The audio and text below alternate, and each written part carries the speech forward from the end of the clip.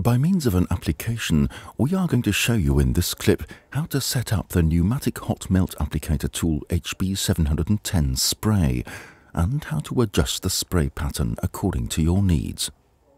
Switch on the device with the button and connect the HB710 to the air pressure system. Set the working temperature as mentioned in the manual of the hot melt.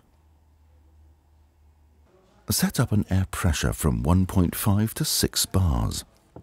A higher pressure leads to higher output, less pressure applies less adhesive. On a very low level, the spray pattern could also be influenced by the air pressure. With hot melt slugs, the power of the HB710 could be used best. Pillows or granules are also possible. The spray pattern could easily be adjusted by a screwdriver according to your specific needs. In turning the screw to the left, the spray pattern would be more rough. Turning it to the right, the pattern would be finer.